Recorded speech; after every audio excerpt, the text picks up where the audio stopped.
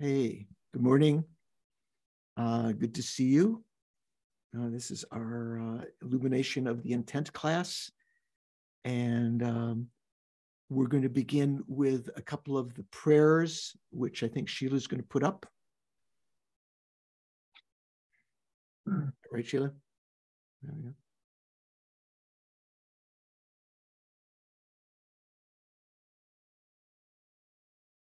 I go for refuge until I'm enlightened to the Buddha, the Dharma, and the Supreme Assembly. Through the collections I create through listening to the Dharma, may I become a Buddha in order to benefit migrating beings. The English translation says sentient beings, but in the last line of the Tibetan, it says drola. Dro means migrator, or those who are going. I go for refuge until I'm enlightened to the Buddha, the Dharma, and the Supreme Assembly. Through the collections I create through listening to the Dharma, may I become a Buddha in order to benefit migrating beings. I go for refuge until I'm enlightened to the Buddha, the Dharma, and the Supreme Assembly. Through the collections I create through listening to the Dharma, may I become a Buddha in order to benefit migrating beings.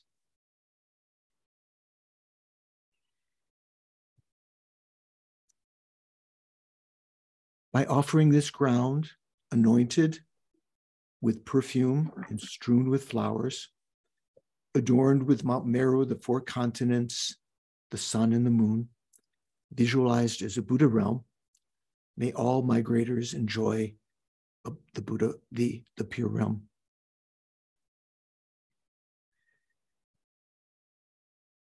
O holy and perfect pure Lama, from the clouds of compassion that form in the skies of your Dharmakaya wisdom, please send down a rain of vast and profound Dharma, precisely in accordance with the needs of those to be trained. Idam Guru Pradna Mandala Kam Niraya Tayamhi. Okay, that's it. There we go. So good to see everyone. We're having the same problem we did before. I'm only, I'm not able to get the view of seeing everyone myself. Did you do something different? I think the last time when you did this, it was the same problem. I've spotlighted you for the recording, but if you want, I can remove the spotlight. Are you in the gallery view and you still don't see everybody?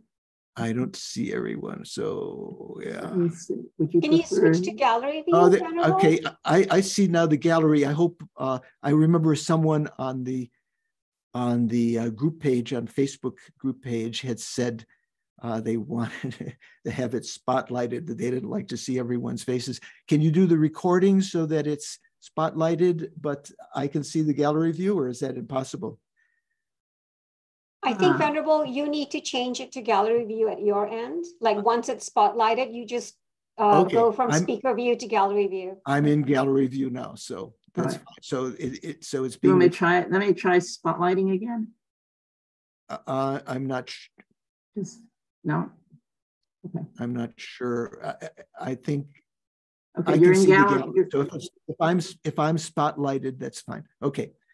So let's begin with a little meditation. We've said the prayers, the words, but let's try to get it, experiential. Experiential experience. Let's try to get an experience of that. So sit comfortably, spine straight. Watch your breathing. Pay attention to your breathing. And once you've recognized it, hold it in mindfulness. Letting go of all other thoughts.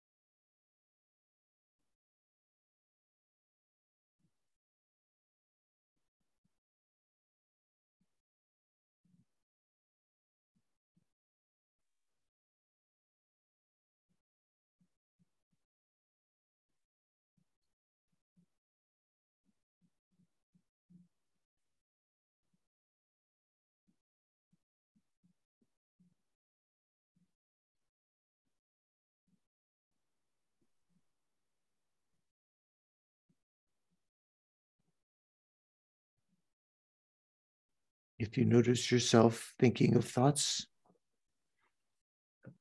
forcefully bring your attention back to the breathing. Sort of use all of your attention on that.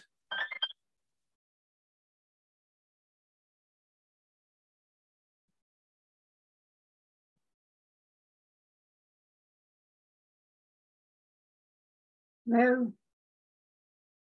Yeah, hi Pete, how you doing?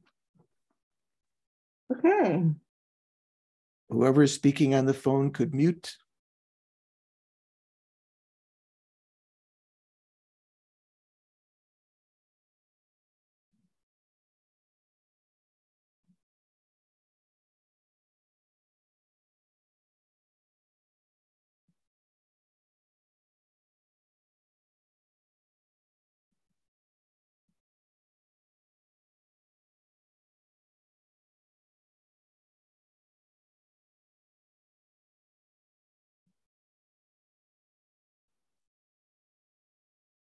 Let go of your attention, partial attention to what your eyes are, maybe the light that's coming into your eyes.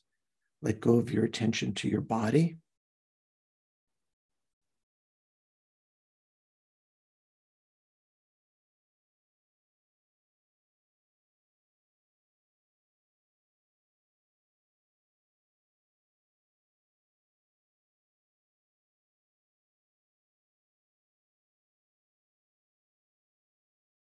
And follow one breath up as though it's going to the crown of your head from your nostrils down to your throat, to your heart chakra area.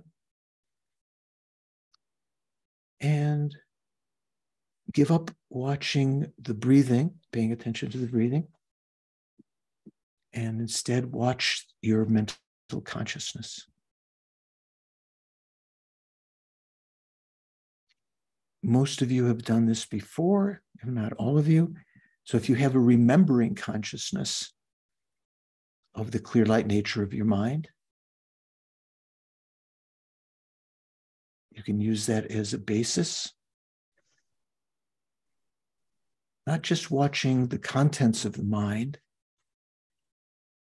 but inferring and getting a mental image of the mind's conventional nature as not obstructing the arising of thoughts, not obstructing the removal, the diminishing or absorbing of thoughts back into that nature.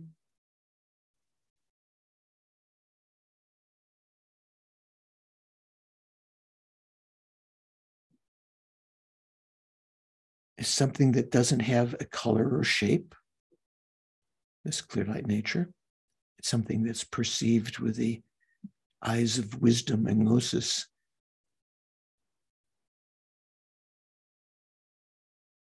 In other words, it's something that's understood.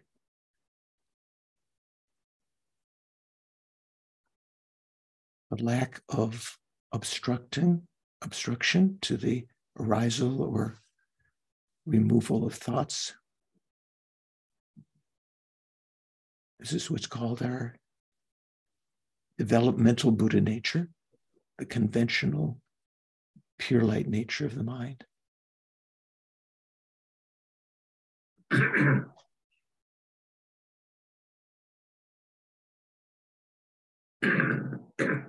Because we have this nature that we're trying to recognize, we can get rid of all of the faults of our mind now. Our lack of empathy for others. We can actually develop good qualities. We can develop a concern for others, a loving kindness, a compassion for them.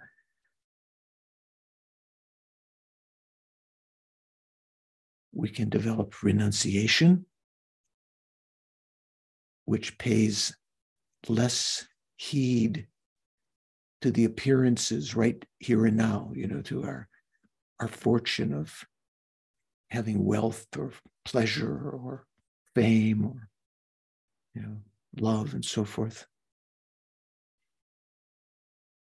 We can develop an understanding of emptiness, which is the aim of the text that Lama Khapa wrote that we're studying. We can start to understand emptiness, even have an insight, realization of it, because our mind has this clear light nature. Even people who haven't met the Dharma have clear light nature of mind. Everyone does, every sentient being. But to recognize that and to recognize that we can use this opportunity now, this auspicious moment where we have a life of leisure and endowment, we can use it not just the way ordinary people do to have more pleasure or wealth or power or affection and so forth, but we can use it to develop the great Buddhist realizations, renunciation, compassion, wisdom. All of this comes about because we have this life of leisure and endowment, this auspicious moment that has come about due to our karma that we created in past lives, sometimes with great effort. Maybe we practiced morality, we practiced charity, we prayed to again be born as a human.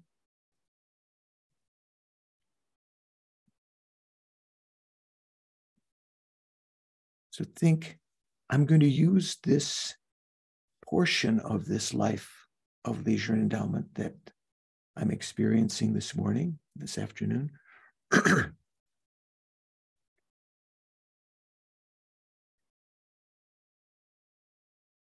to accumulate the causes of enlightenment. Why? Because I have previously recognized the suffering nature of all living beings who have been my mother in numberless lives in the past, who are exactly equal with me in wanting to be free of suffering and wanting to be happy, knowing that there's no legitimate reason to favor myself when it comes to adjudicating between, benefiting myself and benefiting others. We all have exactly the same Buddha nature. We all have the same right to achieve enlightenment. We all have the same ability to achieve enlightenment. And sentient beings, by nurturing them, by caring for them more than myself, I create the karma to overcome my self-cherishing attitude, which is the cause of all of my suffering since beginningless time.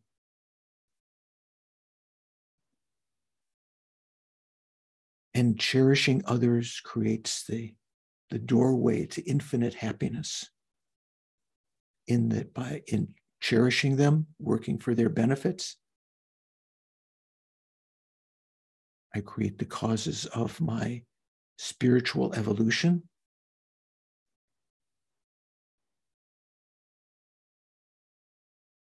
My achievement of enlightenment, the Dharmakaya, which is the supreme aim of myself. So thinking of others, predominantly working for their welfare, I, by the way, without putting any special effort, achieve my own happiness.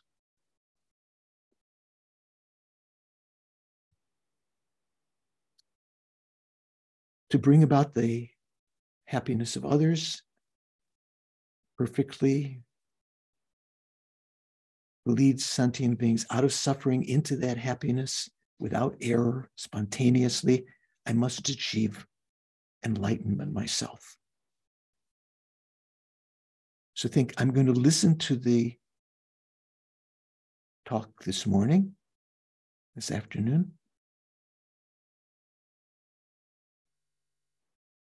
for that purpose, in order to achieve enlightenment for the sake of all mother sentient beings.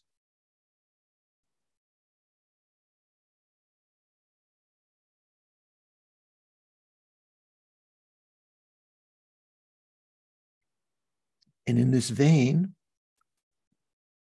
knowing that I must achieve bodhicitta to achieve that goal of enlightenment. Bodhicitta is the wish to achieve enlightenment for the sake of sentient beings. And one of the preeminent methods to develop, to augment my development of bodhicitta is the practice of giving and taking. Beginning with taking on the suffering of others. Imagine taking on the suffering of others and sending out all of my possessions, my wealth, my body, my merits that I've accumulated in the past and the present, and even those merits I'll accumulate in the future, sending them out in the forms of wish-fulfilling jewels to sentient beings that transform into whatever they need. In particular,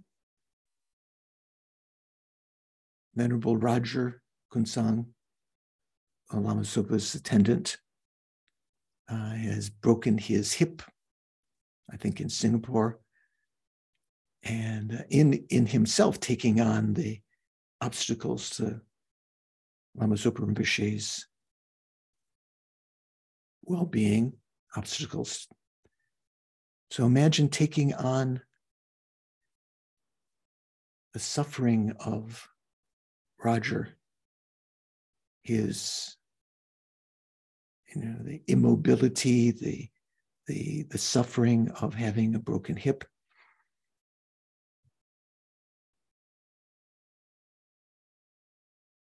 Imagine taking that on yourself.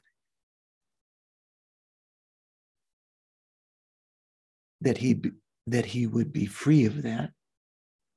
And imagine sending out your own healthy body now, your possessions, your merits,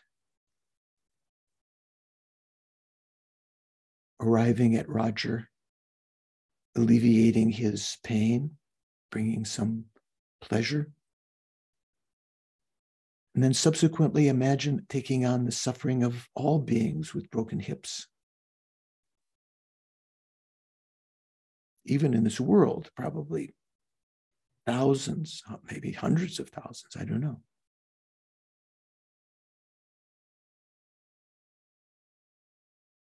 Sending out your healthy body in the form of a wish-fulfilling gem toward them.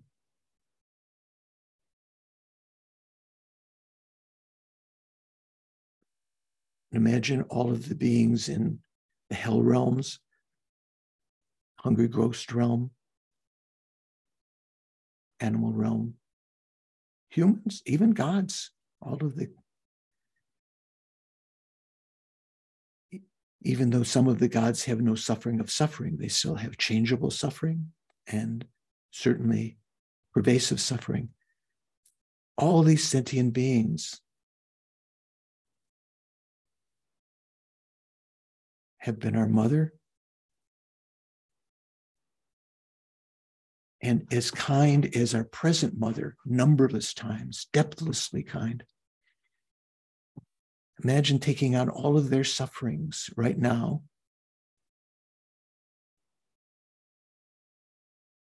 putting it on the self-cherishing thought in the center of your heart chakra.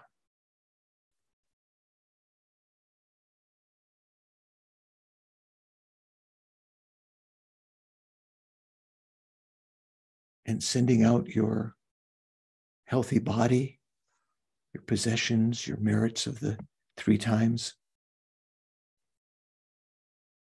to become whatever they need, whether they need a friend or a nurse or a doctor, a boat to get across the ocean of samsara, whether they need teachings, friendship, whatever, food even.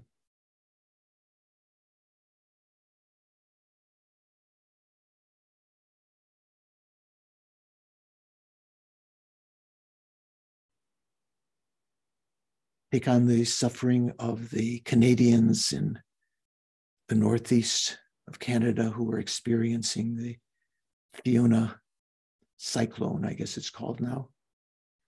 One of our class members, Doris Tatri, all of the electricity out, trees are down around her. Imagine taking on all of their suffering.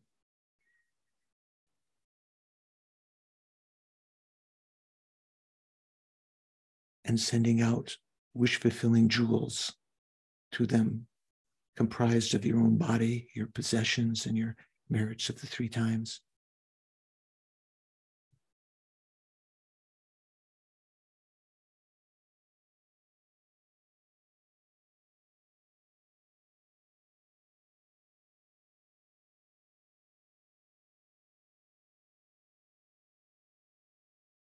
And think, in order to actually be able to do that practice authentically, I need to understand the Dharma. So again, think, I'm going to participate this morning, this afternoon in the class, listening, contemplating, and meditating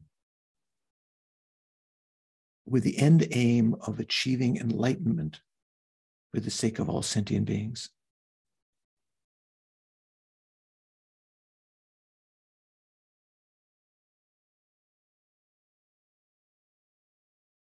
How wonderful that would be.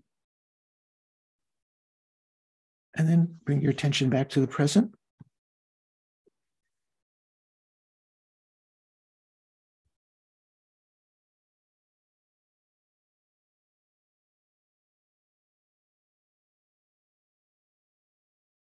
So, good to see everyone. Michaela's joined us, Violet. Amy Krantz is here, Rachel, Venerable Tendron, and Venerable Pommel, Jennifer, Donnie. Hello to everyone. So, before we begin, any outstanding questions, comments, observations? How was your meditation? Kristen's nodding. Don, how, did you meditate, or did you have some other? Yeah. Mm-hmm. Amy, did you meditate? I came in late, and I'm afraid that I can't stay the whole period. So okay, no problem. Okay, that's okay. But the little bit I did, it really helped me to get into the space. Oh, okay, that's good. Excellent. Richard has his hand. Okay, Richard, what's happening? Venerable, I'm sorry, this isn't a question about the Dharma. I'm just concerned about Doris. Is she okay? Yeah, she phoned me this morning. She had no internet, but she used some of her minutes. She called her daughters and her relatives first. The trees are down. I can't remember her mentioning about the wind right now, but it looks like she's out of minutes or out of battery. I suggested she plug her iPhone into her MacBook Pro because the MacBook Pro has a big battery, but she didn't think she had the right cable. So I'm hoping that she works something out. Yeah. Well, I hope she's okay. Yeah, thank you. Okay, so we're going to continue. We're going to start on the at the section that says how to practice on the ordinary person's stage in particular. And just to get us up to speed, just before that, we finished last time, there was this statement that all of these great masters, Buddhist masters who came, starting with Nagarjuna, Arya Deva, Chandrakirti, Buddhapalita, Bhaviveka, Shantarakshita, Kamalashila, and so forth. We mentioned all of the books that they wrote. They all agree on the basic structure of the path, a gradual path that leads to enlightenment.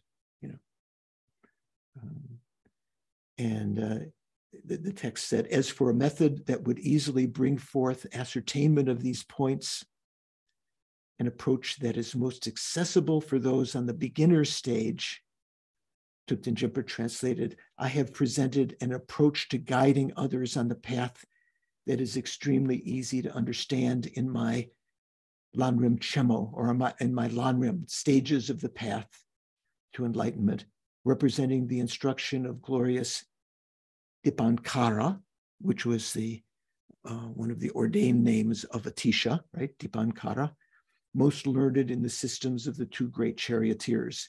Thus one can learn from there. And I mentioned that that's not exactly what Lama Tsongkhapa said. He did mention the Lam Rim,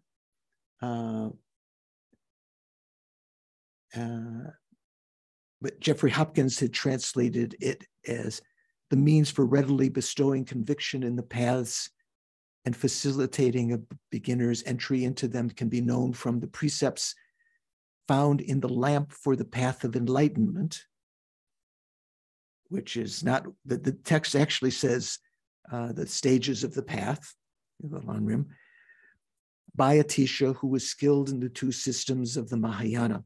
So neither translation has it exactly right, but you get the general point. Lama Tsongkhapa was saying that he's almost giving credit for the lamp for the stages of the path teachings that he gave to Atisha, sort of the oral precepts that Atisha gave in his lamp to the path to enlightenment. Okay, so now how to practice on the ordinary person's stage in particular. So what does it mean, ordinary person? Violet, do you know what, in this context, what ordinary person means?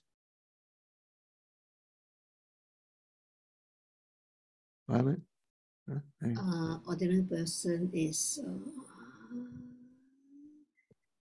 What? Ordinary I'm person? thinking. Oh, you're thinking. Okay, you're thinking out loud. Okay. Okay. That's thinking, Violet thinking. Ordinary person, you said that those people is not on the path? No, not necessarily. Diana, do you know what's meant here? Diana Weddingen?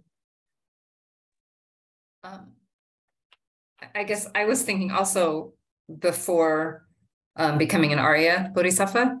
There, yeah. So here, ordinary means non-Arya. So we're talking about essentially people before entering the path who have developed these three special practices of compassion, non-dual awareness, and bodhicitta, using that to have spontaneous bodhicitta and enter the path.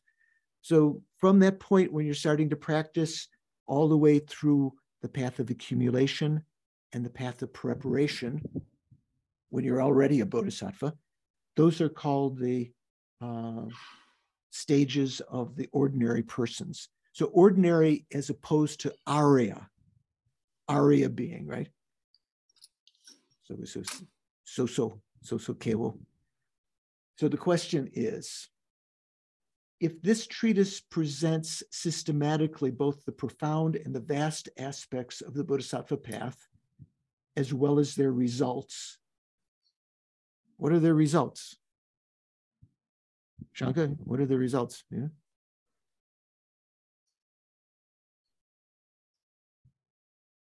Profound, and it presents systematically the profound and vast aspects of the Bodhisattva path, as well as their results. Well, the results would be the final achievement, right? No more learning.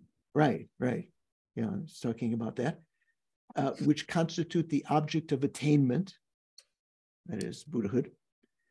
Then the stages of the path of the ordinary person, which are so important for the bodhisattvas, because we're assuming bodhisattvas, bodhisattvas on the path of accumulation and path of preparation are ordinary beings. So they're important because without practicing that, you can't achieve the Arya state. You can't achieve the path of seeing. Then the stages of the path of the ordinary person, which are so important for the bodhisattvas, should have been presented immediately after the salutation. This is someone's thought, right?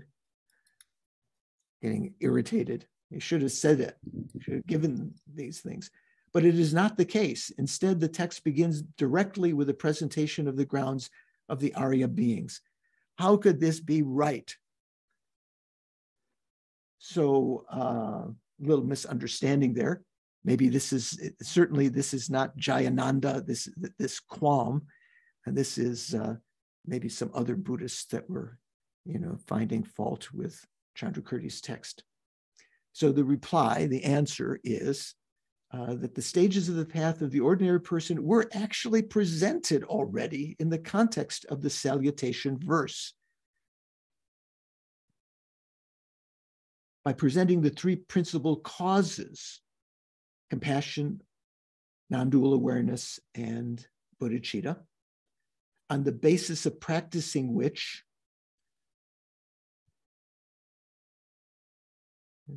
it sounds a little bit, when you say on the basis of practicing which, by practicing them, one becomes a bodhisattva. It was shown that those who wish to enter the great vehicle, the Mahayana, must first cultivate these three factors. Not only must these three be practiced at the outset, at the beginning, before entering into the path, but once one has actually developed spontaneous bodhicitta and entered in the path, one is on the path of accumulation and an actual bodhisattva, they must also be practiced even after one has become a bodhisattva. Furthermore, given that gnosis, that means that, what we call special wisdom, Furthermore, given that gnosis, not tending to duality, is the principal practice of a bodhisattva, we must understand that its inclusion illustrates the need to train in the other bodhisattva practices as well.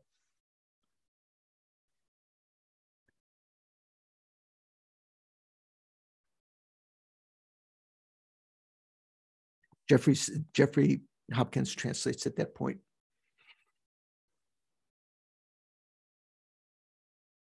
Since the wisdom, not relying on duality, is the chief practice, you should understand through its illustration that you should train in the other deeds,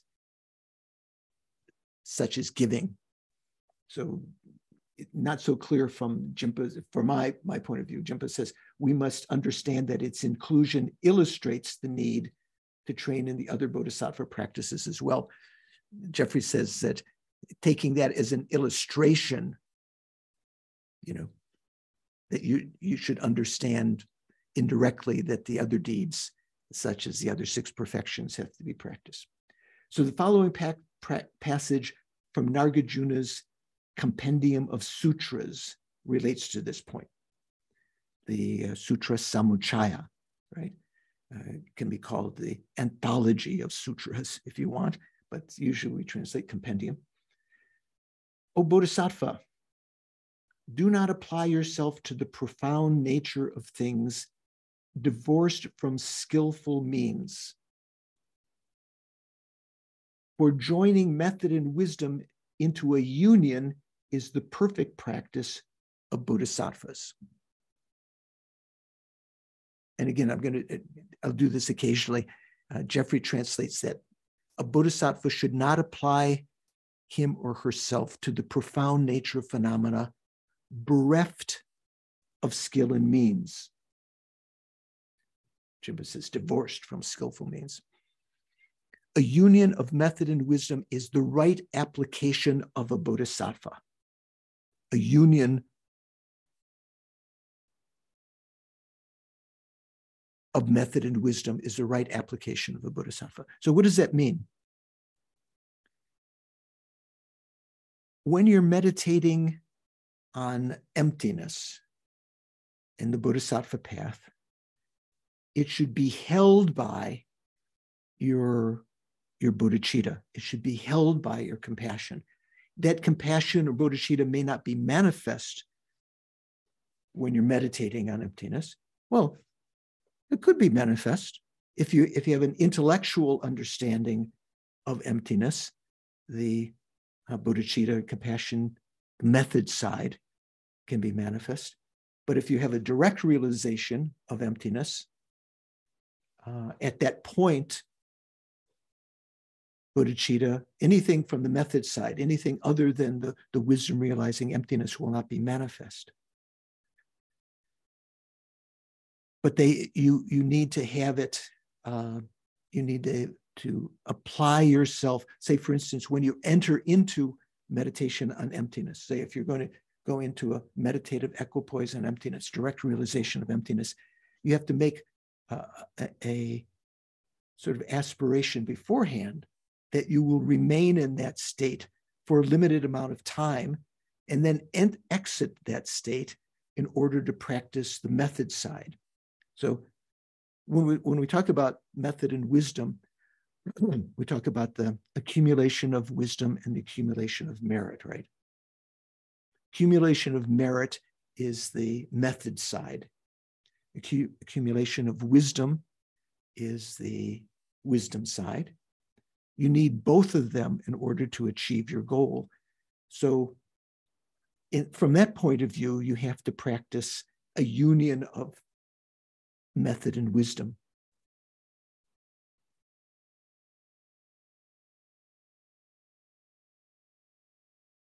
Okay. So in his commentary to that, Lama Tsongkhapa says, you should thus train in a union of method and wisdom.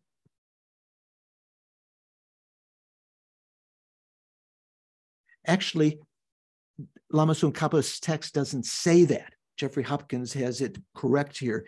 He says, you must train in a union of the two collections.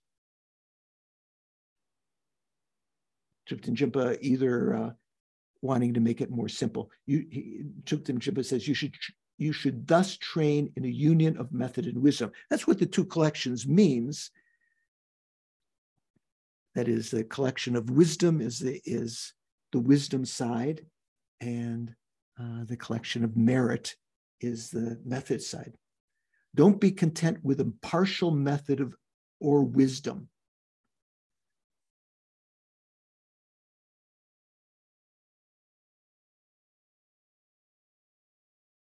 Do not place confidence in being satisfied with a portion of method or wisdom,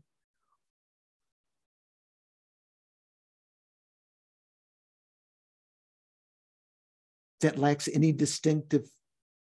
Don't be content with a partial method or wisdom, nor place your confidence in a mere single pointedness of mind that lacks any distinctive features of method and wisdom. Jeffries translates, don't be satisfied with a portion of method or wisdom or a mere one-pointedness of mind that lacks special method and wisdom. So what kind of mind would that be? That would mean, a kind of one-pointedness of mind that lacks special method and wisdom. What do you think? Venerable Tendrin, do you know what that's referring to? What kind of one-pointedness of mind that lacks special method and wisdom? It'd be a mind that's without bodhicitta, that's focused merely on wisdom for the sake of one's own liberation. I don't know.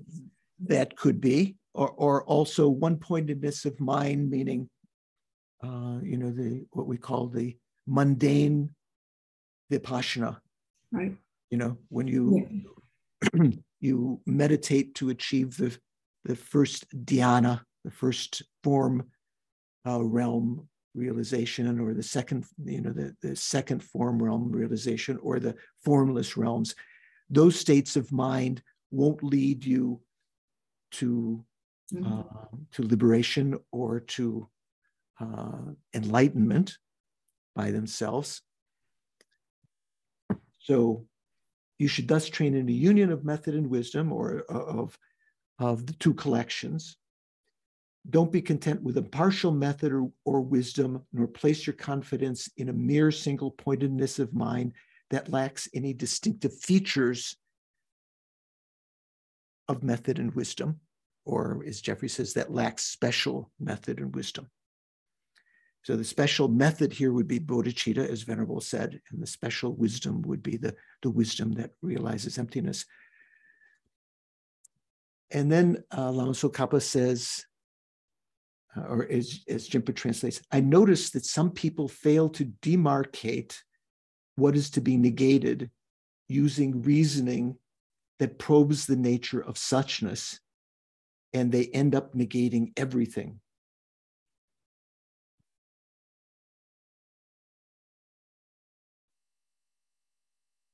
You understand what that means? You understand the words? Rachel, do you understand what I'm saying? That would be a nihilistic extreme, yes? Yeah, I notice, well, the text doesn't say I notice. It says some people fail to demarcate or identify what is to be negated using reasoning that is analyzing suchness. Some people fail to identify the object of negation, in other words. And they end up negating everything. So how could they end up negating everything?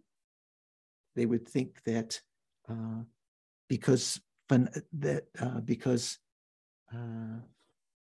you are refuting, they think, some people think that you're refuting even conventional existence.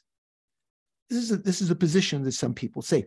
Lama Tsongkhapa made a point, due to the advice of Manjushri, that when you were refuting inherent existence, you weren't refuting conventional existence. So for instance, when you refute the conventionally existent, when you refute the inherently existent I that is appearing to your mind, in so doing, you don't refute the conventionally existent I, the mere name, Shanka, that's given to your body and mind, your five aggregates.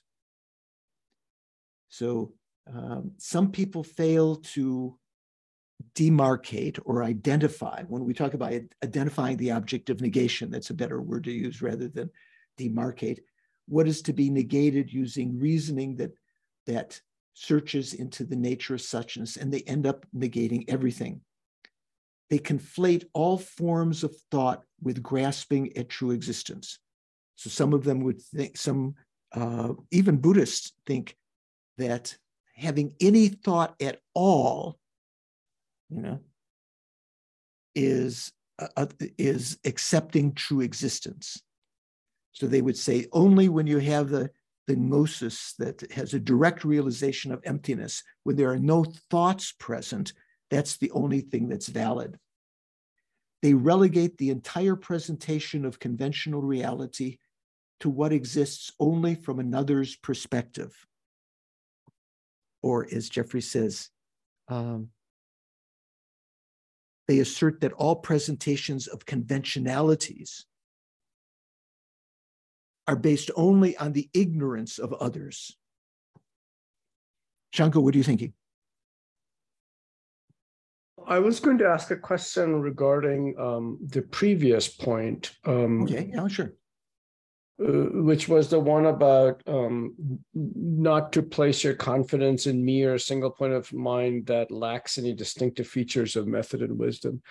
So does that mean, for example, and you mentioned, the first form realization and the second form and so forth and so on. So if I were a Hinayana practitioner and I was meditating on on emptiness with the goal of liberation, right? I care nothing about whether or not others get there or not. Does that lack the distinctive? I mean, it has the distinctive feature of wisdom, but may not have the distinctive feature of method. So you have to have both, is what he's saying. Yes, you need to have a union. O Bodhisattva, do not apply yourself to the profound nature of things divorced from skillful means. Okay. So in that regard,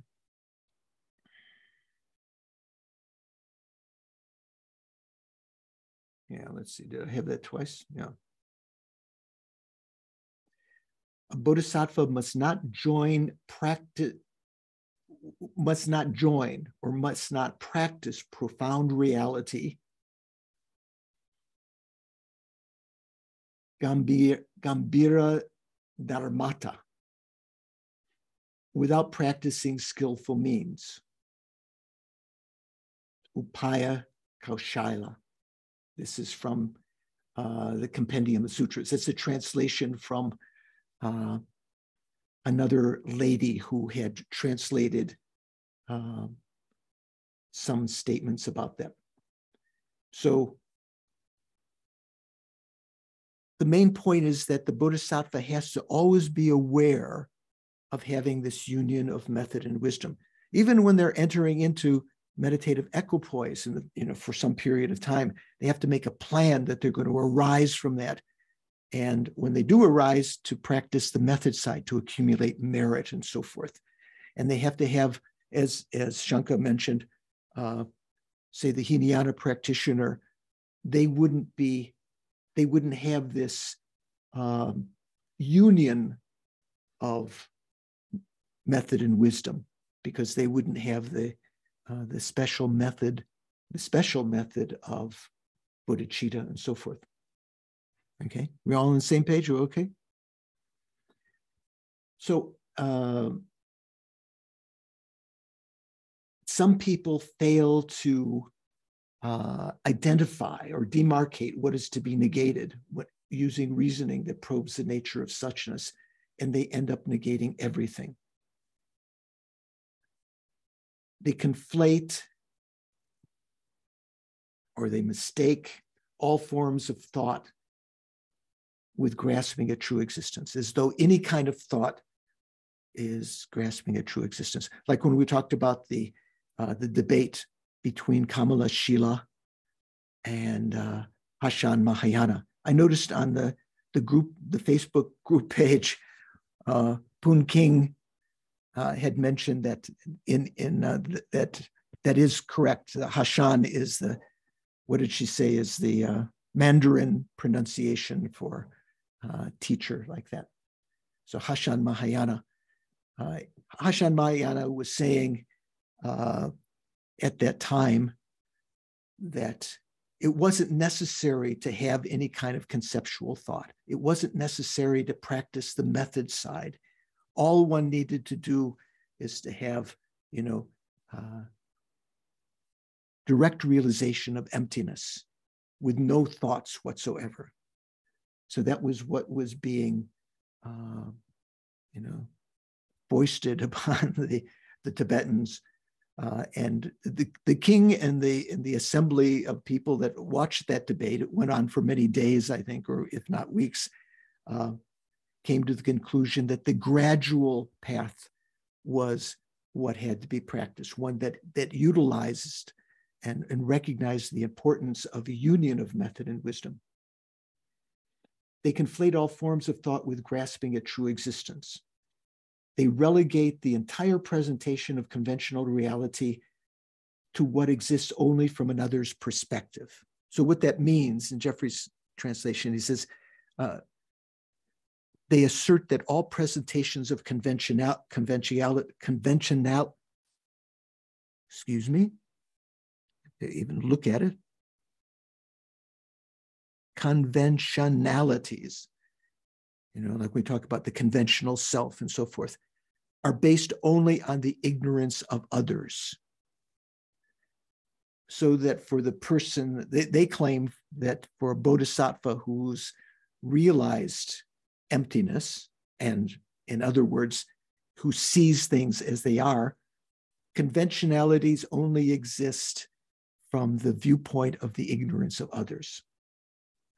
They assert that on the resultant stage, Buddhahood, right? There is only Dharmakaya, by which they mean mere suchness devoid of wisdom, devoid of gnosis. So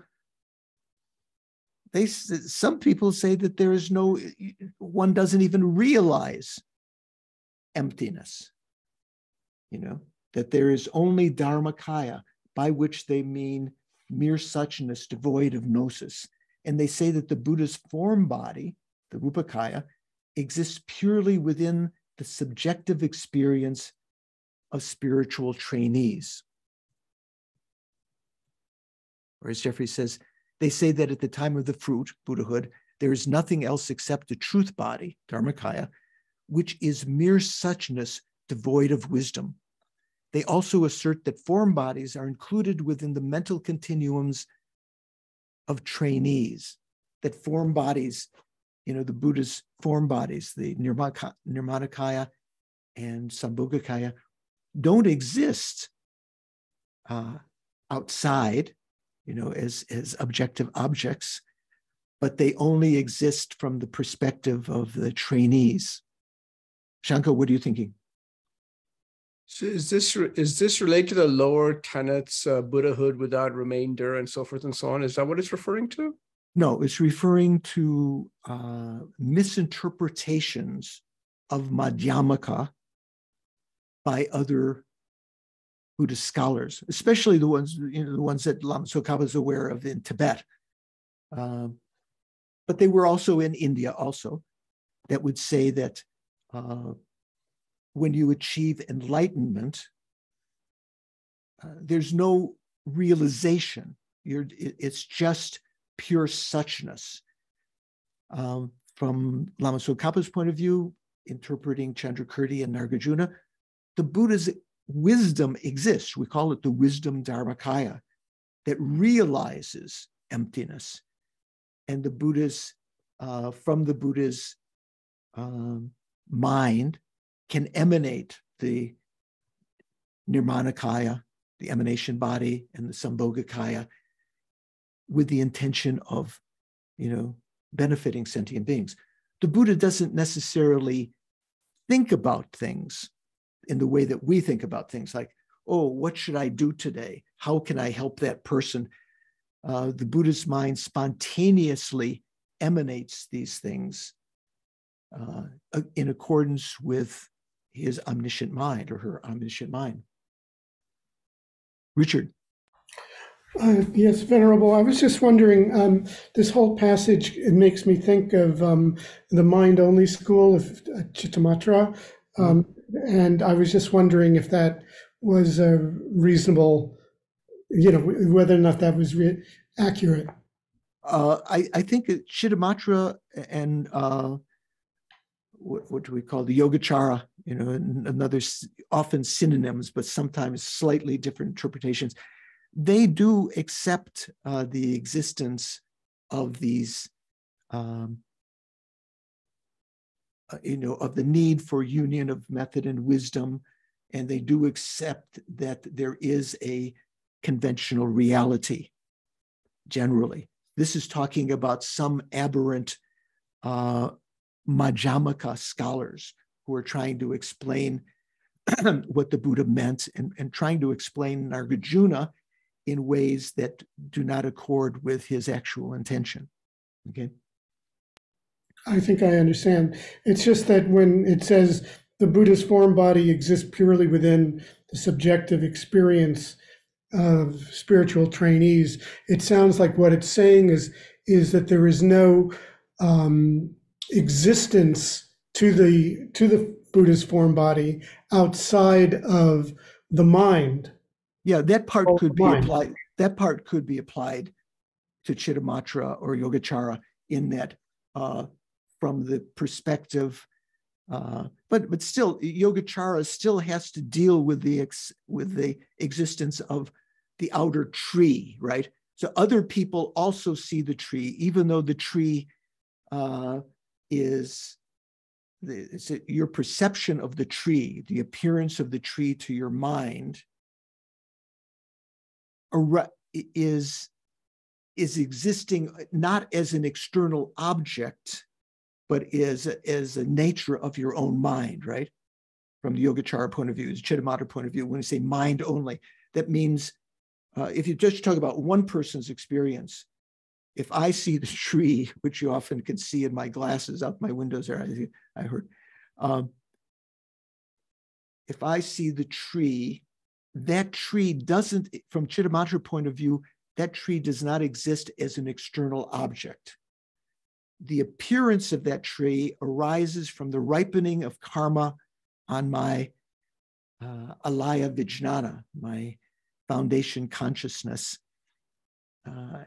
when both the cognizer and the cognized arise together. That is the wisdom or the mind that's seeing the tree and the appearance of the tree both come from the same seed on my consciousness, that there are no external objects.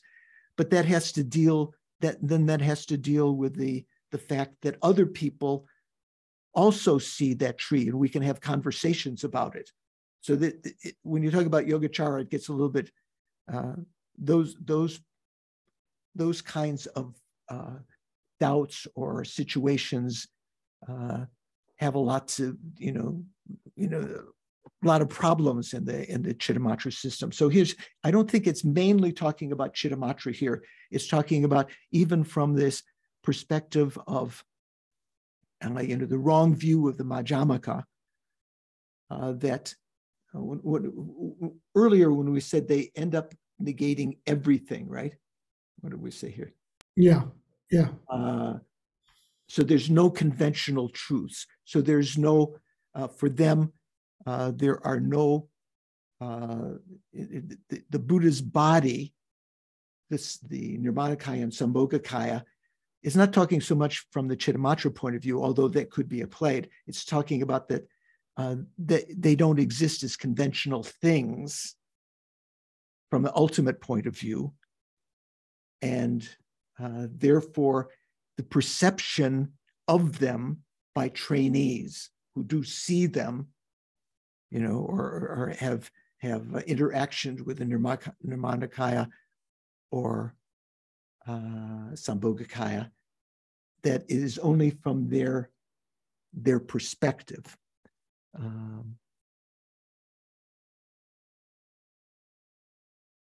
So Jeffrey translates, they also assert that form bodies are included within the mental continuums of trainees. Okay, so something to think about. For those who make such assertions, all these facts, how on the basis of scriptural authority and reasoning, Shravakas and Pratyeka Buddhas are born from sovereign sages, from the Munindras, from the Buddhas. Buddhas, in turn, are born from bodhisattvas, and so on. None of those statements will constitute standpoints of entering the middle way. So from the viewpoint of people who say that there are no conventionalities, none of this makes sense. So what he's saying is that you have to refute those points of view that say that there are no conventionalities at all.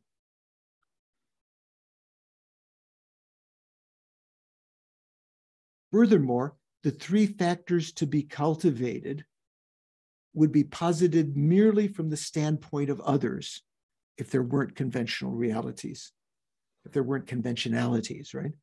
We accept, Lama Tsongkhapa accepts the existence of conventionalities. If you look at some commentaries of the Madhyamaka Vatara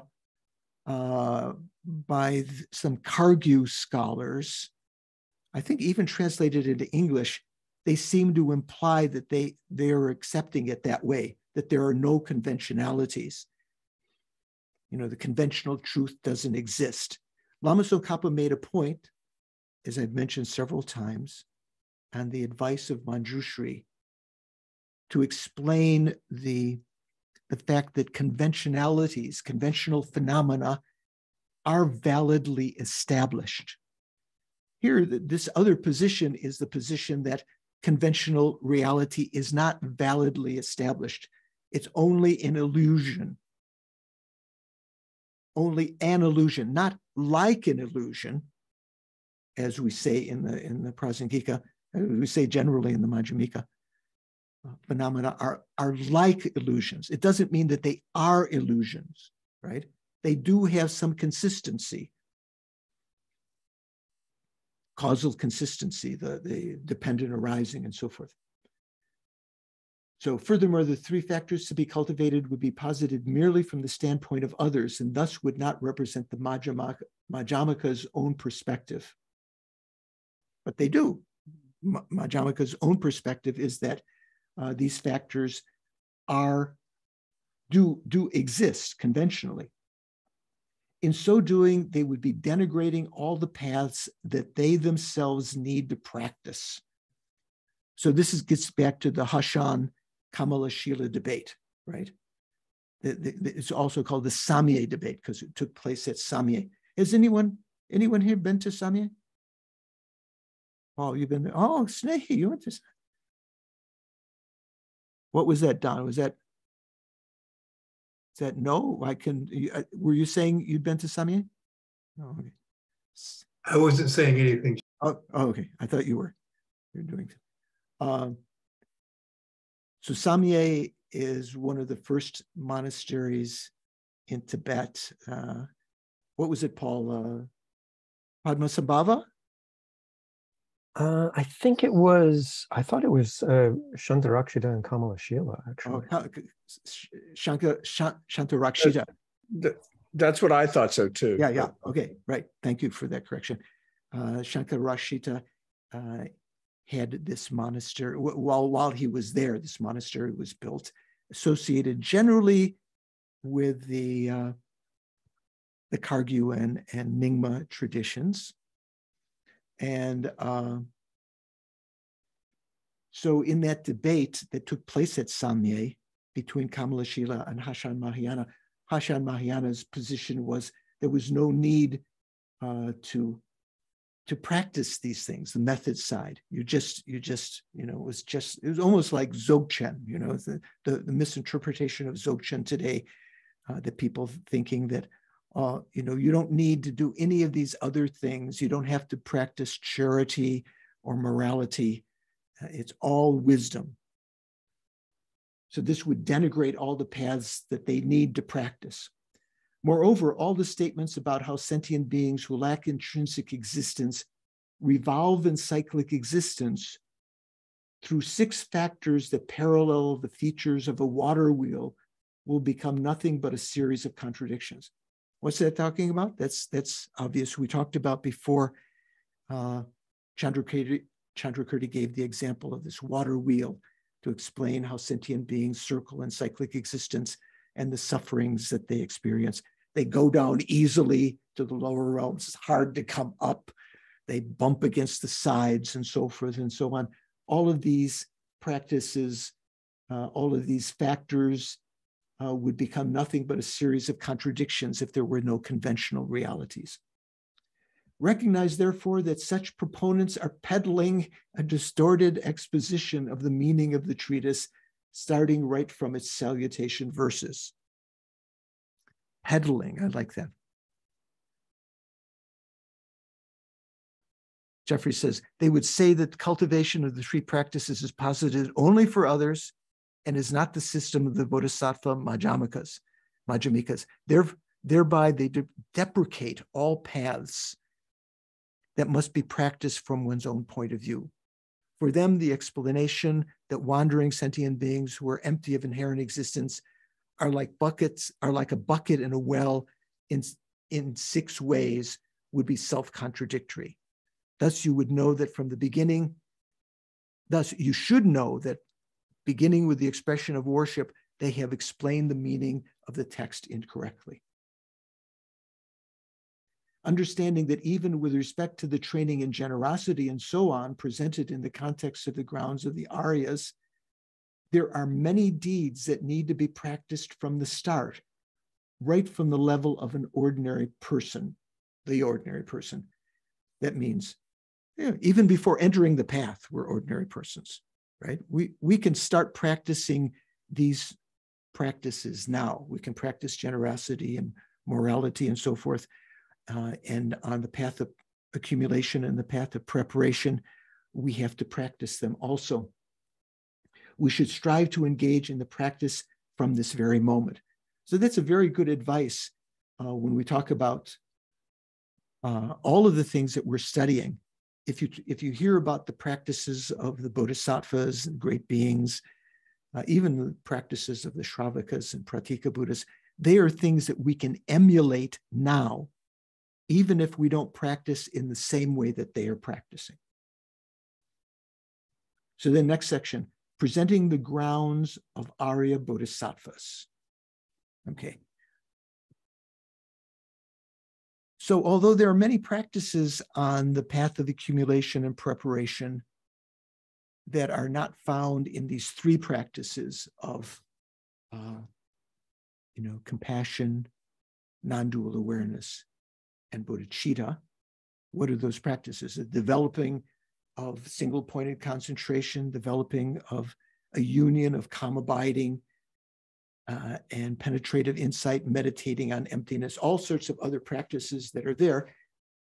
Generally, the practices of the ordinary beings were summarized in that salutation that said you needed to practice these 3 practices. So the third outline, presenting the grounds of Arya Bodhisattvas, has 3 parts. Presenting the 10 grounds collectively, and then presenting the individual grounds, and finally presenting the qualities of the 10 grounds. So those would be 3 sections, right?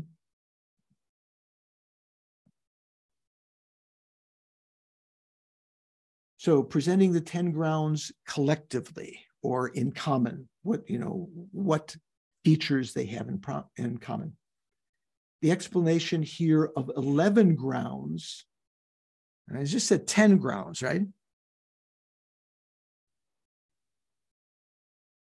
The explanation here of 11 grounds, such as the perfect joy or the joyous, is based on the following passage in Precious Garland, the Ratnavali, where a broad presentation of the 10 or 11 grounds is given. So what does that mean, 10 or 11 grounds? Mikhail, do you know what the 11 grounds are? We talked previously about the 10 grounds.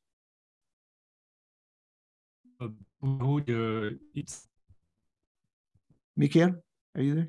Do you hear me? Buddhahood is. Can you hear me? You're breaking up a little bit. Okay, it doesn't matter. Oh, sorry. Yeah.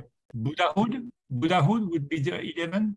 Right. So generally, when we talk about the 10 grounds, the first ground starts at the path of seeing when one is an Arya being, and successively, when you're on the 10th ground, you're still a bodhisattva, almost a Buddha, almost in the, difficult to discern from a Buddha, but definitely not a Buddha. Those 10 grounds are all on the Arya bodhisattva level. The 11th ground, that is the achievement of the result of Buddhahood, is sometimes posited as the 11th ground. So the explanation here of 11 grounds, such as the joyous, or Chimpa translates perfect joy, is based on the following passage in Precious Garland. Just as 8 Shravaka grounds are taught in the Shravaka vehicle, 10 Bodhisattva grounds are found in the great vehicle, in the Mahayana. So what are the 8 Shravaka grounds? Does anyone know? Is someone nodding? I want to see. Nadine, do you know the 8 Shravaka grounds? I'm sorry, I don't know. Oh, good. That's good. Snehi, do you know? You look like you're about to say. I have no idea. Okay. But Kristen had her hand up, so she might know. Oh, Kristen. Okay, Kristen. What are the 8 Shravaka grounds?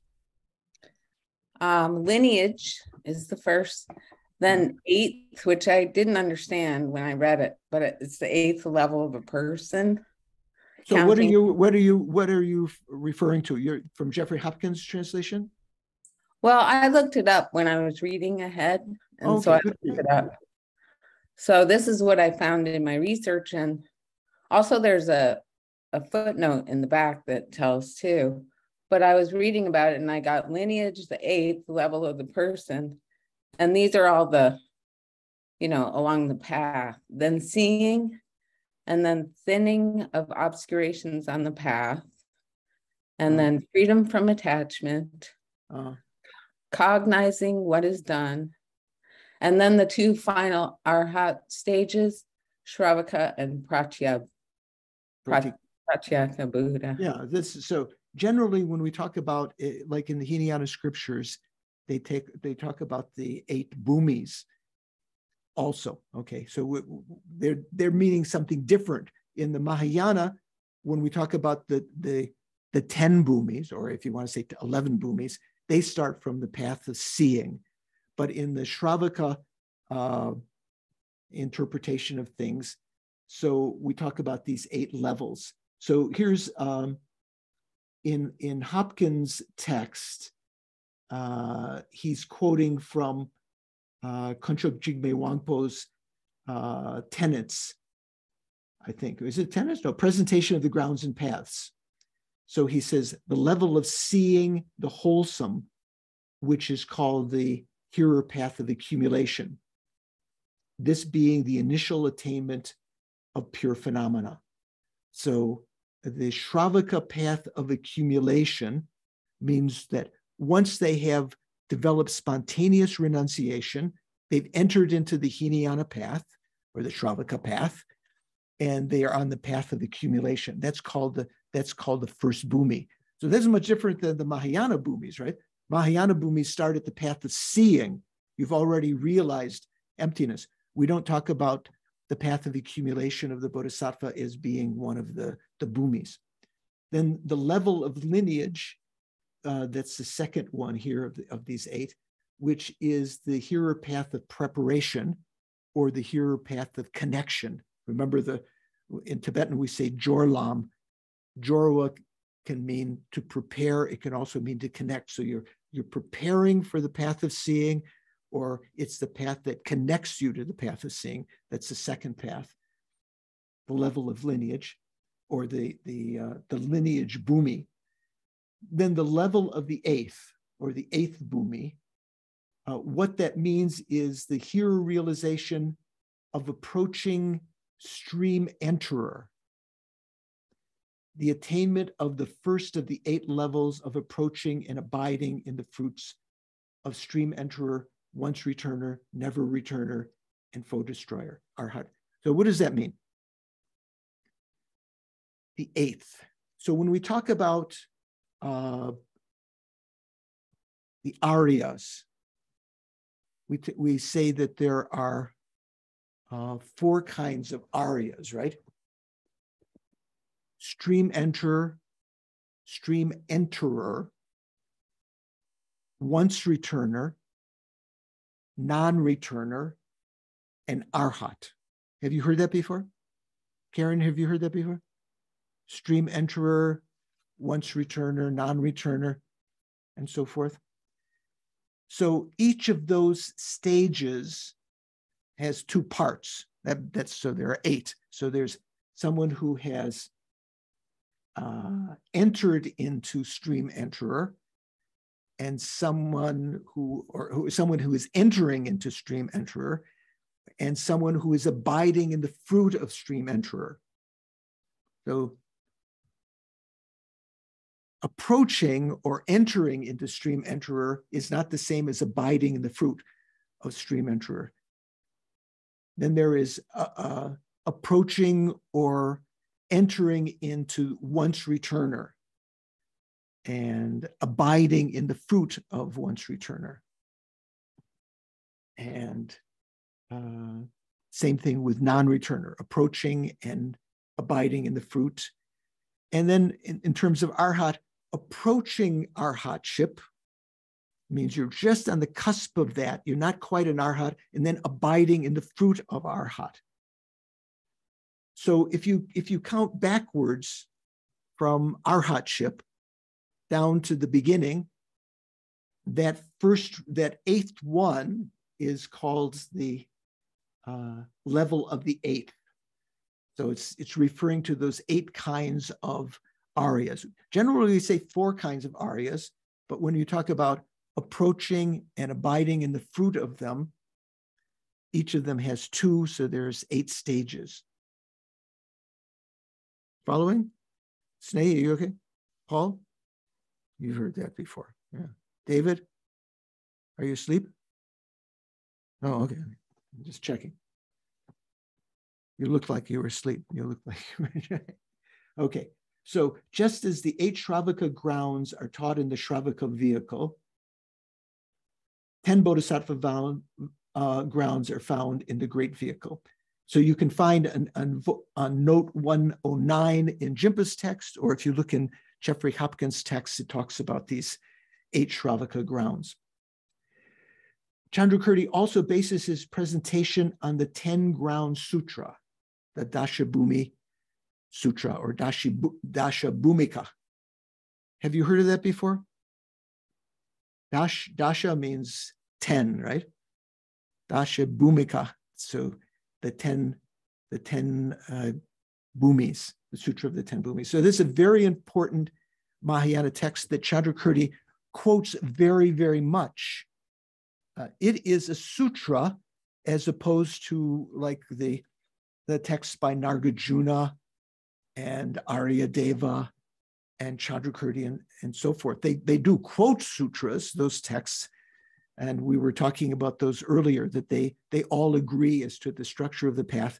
The Dashabhumika, or the Dashabhumi Sutra, the Sutra of the 10 Grounds, is something that was taught by the Buddha, and it is quoted quite extensively in the Madhyamaka Vatara, especially when you reach the grounds. There's always a quote from the 10 Bhumi Sutra. Chandrakirti also bases his presentation on the 10 Ground Sutra.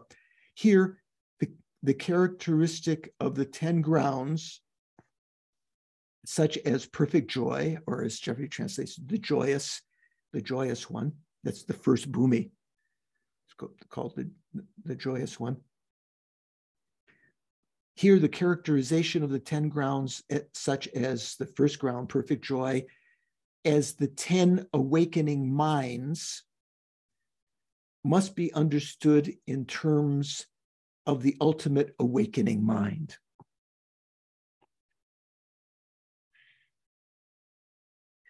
Jeffrey says, when Chandrakirti describes the 10 grounds, the very joyful and so forth, as 10 mind generations. So we've had that term before, mind generation. In Tibetan, semke.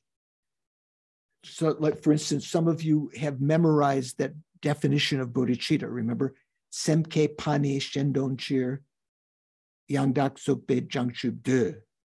Oh, Violet was reciting along with me. Were you reciting that? Oh, good for you. You remember. So semke is a synonym of bodhicitta. It's a different word, but it refers to the same thing. So here, each of the levels of these bhumis are called by the name semke, or mind generation. Here, Jimpa says 10 awakening minds, but that almost sounds like 10 bodhicittas. They're actually called 10 mind generations, 10 semke. So we semke dangpo, semke nipa, and so forth, the first semke. So what's that referring to?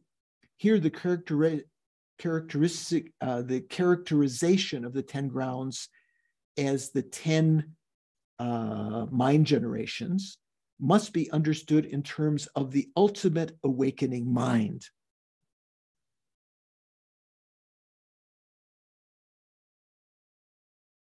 Not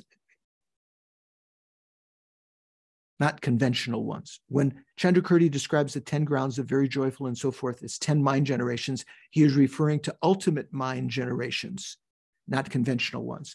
So when we talk about mind generation or bodhicitta, on the path of accumulation and the path of preparation, your bodhicitta is conventional bodhicitta, right? You don't have ultimate bodhicitta. You don't have ultimate mind generation,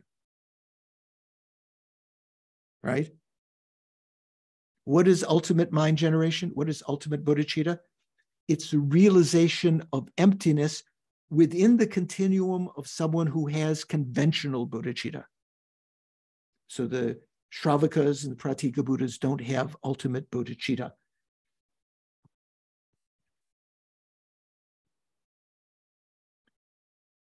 Could you repeat that again, please, what you mentioned? Yeah, I can try. Here, what's being talked about when you're talking about the 10 grounds, right? So that's starting from the path of seeing, assuming you've already realized emptiness directly, right? So that first ground is given the name of first mind generation. It's not talking about a conventional mind generation that you would find, or a conventional bodhicitta that you would find on the path of accumulation or path of preparation. It's assuming already that you understand these 10 mind generations are ultimate mind generations. That means that they are the realizations of emptiness held within the continuum of a person who has conventional bodhicitta. Is it getting too complicated? You following? Venerable Tendran, you okay? Yeah. Venerable Palmo, are you there? Are you following? I'm not sure where Venerable Palmo is. Where is she? And hi, you following? You can press your space bar to unmute. Oh yeah, right. Half and half, not completely. Not completely, but you're getting something. So it's worthwhile going back and reading this again later while when the explanation is still in your mind. So Chandrakirti also bases his presentation on the 10 Ground Sutra, Sutra of the 10 Grounds. Here, the characterization of the 10 grounds, the joyous and so forth, as 10 awakening minds, or more precisely, the 10 mind generations, must be understood in terms of ultimate awakening mind, ultimate bodhicitta. The commentary characterizes the nature of the 10 grounds as the ultimate awakening mind in the following. The commentary, that means the Bhasham, the Chandrakirti's auto commentary, characterizes the nature of the 10 grounds as the ultimate awakening mind in the following. And the quotation says, when the uncontaminated gnosis, wisdom, of bodhisattvas, which is sustained by compassion, which is held by compassion, right? And so on, is divided in terms of its facets, it acquires the name ground, for it constitutes the locus of qualities.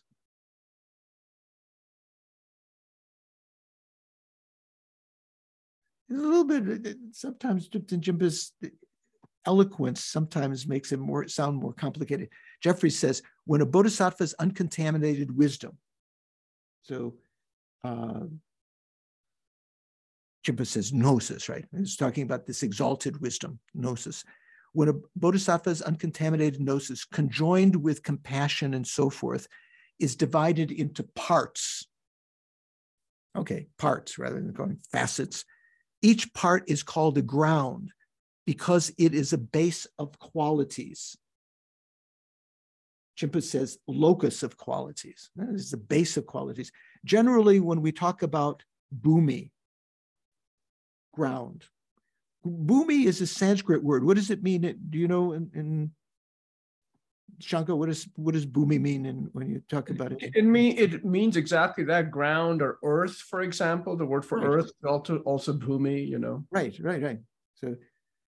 So why are the Shravaka grounds and the Bodhisattva grounds, Bodhisattva bhumis, and we talked about the 8 Shravaka bhumis, why are they called grounds? Because they are the basis from which you can grow qualities. In the same way that the earth, the bhumi, that, you know, if you look in the Sanskrit dictionary, that's generally what bhumi means earth, right, or ground. So like the ground is the basis from which you can grow crops, they can come up from it. The bhumis are, you know, the basis of qualities, okay, rather than saying the locus of qualities. I don't know why it does, you know, to say bhumi is a little more clear. Snehi, what do you think? I should ask you Sanskrit questions also. You have Indian heritage, right? Yes. I wanted to ask you, you know, when it says uncontaminated gnosis, even I didn't think that until it was 8th stage that it was uncontaminated. So the 8th bhumi. No. So uncontaminated, you know, as soon as you realize emptiness directly on the first bhumi, during that meditation session, you have the first example, first instance of uncontaminated gnosis, uncontaminated wisdom. As soon as you arise from that, your mind is, what appears to you, conventionalities appear, and your mind still has grasping at them as being inherently existent in the post-meditation session. So that's not uncontaminated. On the 8th bhumi, once you've reached the 8th bhumi, you've eliminated all grasping to inherent existence. Same thing like a Hinayana Arhat. You've eliminated all of the grasping to inherent existence. So even in the post-meditation session, although phenomena are appearing to you as inherent existence, you don't grasp to them as inherently existent. So you would have uncontaminated gnosis even in the post-meditation on the 8th. But you do have uncontaminated gnosis, uncontaminated wisdom during the meditative equipoise, directly realizing emptiness on the first bhumi, the second bhumi, and so forth. Okay. Thank you for the clarification. Yeah, it makes sense? Okay. Yep. So when uncontaminated gnosis of bodhisattvas, which is sustained by compassion and so on, is divided in terms of its facets or its parts, it acquires the name ground, for it constitutes the basis of qualities. Okay, I like the word basis better because we talk about the etymology of bhumi. Sean, what do you think? I just wanted to ask, so if someone has a direct realization of emptiness,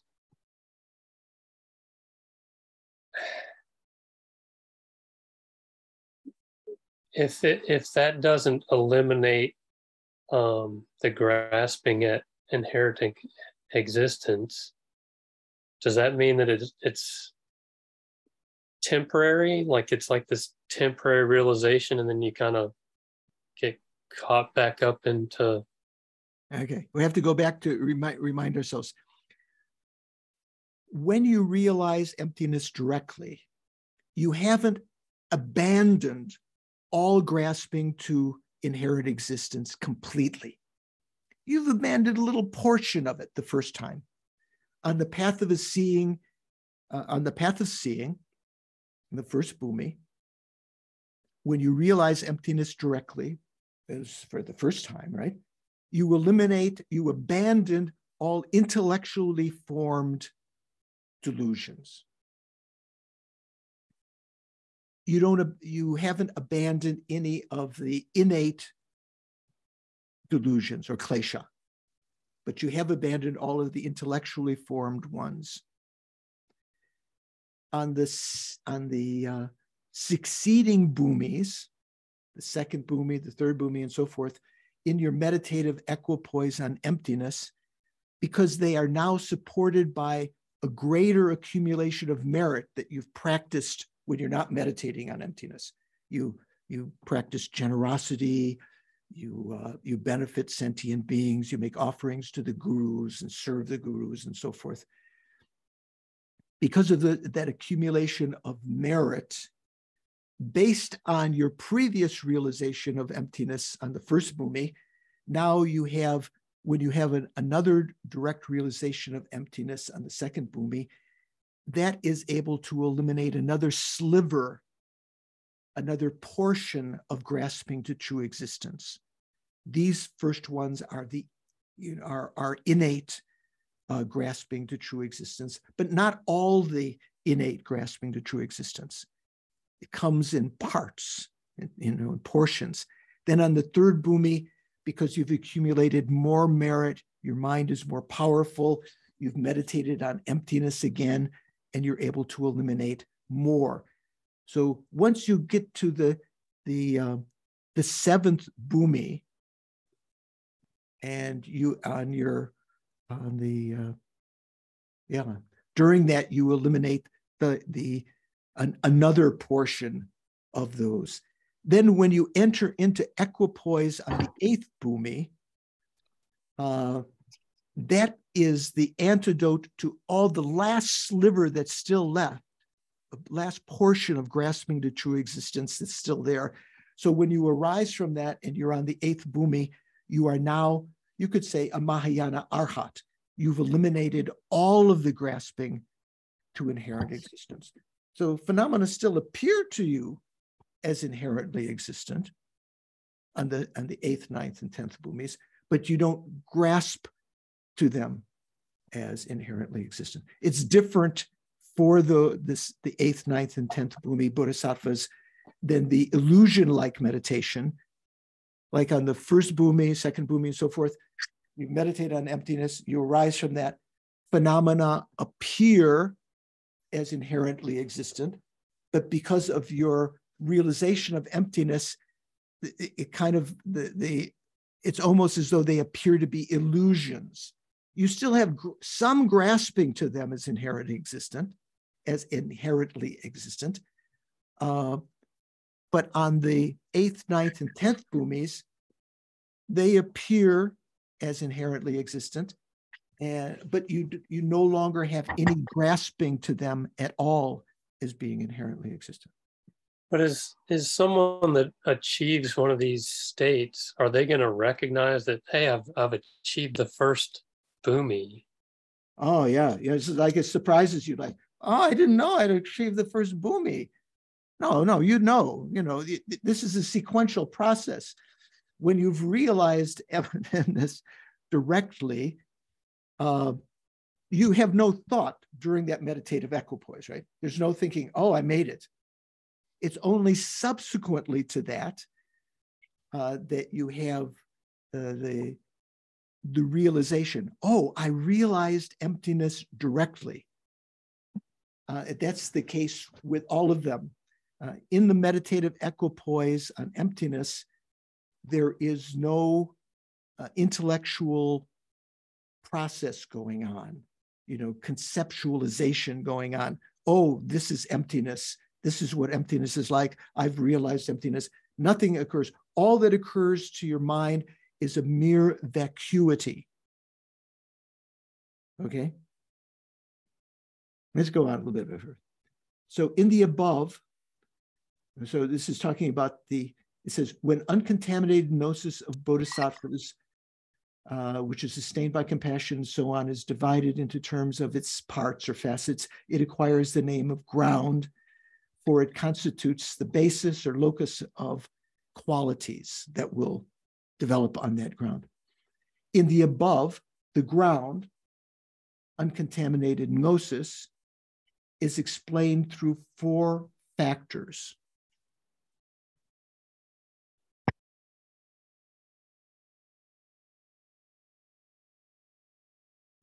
Jeffrey says the 4 topics by which the grounds are explained, much more straightforward, are its nature. When we talk about each of the grounds, when we get into the Arya grounds, which we're about to do in the coming weeks, we talk about the first bhumi. We're going to talk about that for some time. There are always these 4 factors that are talked about. So we talk about its nature, what sustains it thoroughly. Jeffrey translates the qualities with which they are thoroughly conjoined. I'm not sure what Jimpa is getting at when it says what sustains it thoroughly. Third is the how it acquires the name ground, or the way in which they are called grounds. And then fourth, the etymology of its name. So for instance, the first bhumi is called the joyous. So why is it called the joyous? That would be the joyous one. So there's always these 4 factors. Nature, Jimpa says what sustains it thoroughly. Jeffrey translates that as qualities with which they are thoroughly conjoined. How it acquires the name ground and the etymology of its name. So this will be the same in all of the 10 grounds. So some people, meaning in particular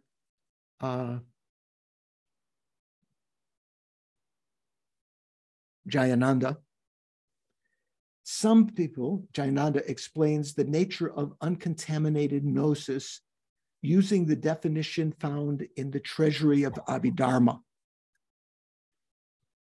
Some of you who did some of our previous courses will know that treasury of Abhidharma is the Abhidharma Kosha, right? Composed by Vasubandhu. Vasubandhu was Asanga's brother, right? Or you say half brother. They had different they had different fathers. They had the same mother, different fathers. I guess you say half brothers. So Vasubandhu wrote this Abhidharma Kosha. Kosha can mean like the thing you put a sword in or a knife in, the sheath, or it can mean treasury where you put jewels. So it's kind of like repository. So the treasury of Abhidharma. In there, he explained what, according to the Vaibhashikas, what uncontaminated meant. So uncontaminated has a particular meaning for them, which is not accepted by the Prasangika. Only part of it. So for them, say for instance, for the Abhidharma Kosha, the Buddha's body is not uncontaminated. Did you know that? Paul, did you know that? It sounds familiar. Yeah, it sounds familiar. So for instance, yeah, because it's the remnant that's left. The Buddha's same body was there when he was meditating. That was thrown by karma, contaminated karma. So it was contaminated, and it remains contaminated.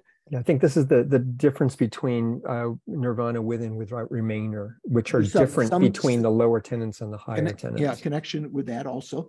So according to Abhidharma Kosha, something is contaminated if it is conducive by observing it. It is conducive to the generation of delusions. So the Buddha's body, if one saw the Buddha's body according to them, because it's contaminated, it's possible to have attachment for the body or, anger or something like that. Some explain the nature of uncontaminated gnosis using the definition found in the treasury of Abhidharma, the Abhidharma Kosha, in terms of not suitable for enhancing contamination. So uncontaminated, something is contaminated if it is conducive for the generation of delusions, kleshas. Uncontaminated if it is not conducive or not suitable for enhancing contamination, or in this case, delusions. This suggests a lack of understanding of the unique meaning of what it means to be uncontaminated according to this system of Chandrakirti. Okay, so I'll read you what Jeffrey says. So, in accordance with Vasubandhu's treasury of knowledge, or, Abhidharma Kosha, where is it? Some persons, Jayananda and some Tibetans, explain the nature of uncontaminated wisdom as uncontaminated in the sense of not being amenable or conducive or suitable to the increase of contaminations. So, for instance, for the Abhidharma Kosha, if you, in your meditative equipoise on emptiness directly, when you're directly realizing emptiness, that would be an uncontaminated mind, right? When you're out of that situation, that would be a contaminated mind, because it would be suitable within that mind. When you're not realizing emptiness directly, it would be suitable to generate delusions, klesha, within that, or other contaminations. Okay. Usually in Tibetan we say, and I can't remember the Sanskrit, maybe Paul does, we say sakche. What is the Sanskrit, Paul, for sakche? Do you remember? And sakme means uncontaminated. Yeah, it's it'll come to you. Yeah, it'll come to me. So sak sometimes is translated as fall. So sometimes they say with fall, sakche. Che means together with, or we could say contaminated. Sakme means no sak, no contamination, or uncontaminated. Some people translate it as with fall, as a, from the turn of the last century when they're trying to translate these things into English. So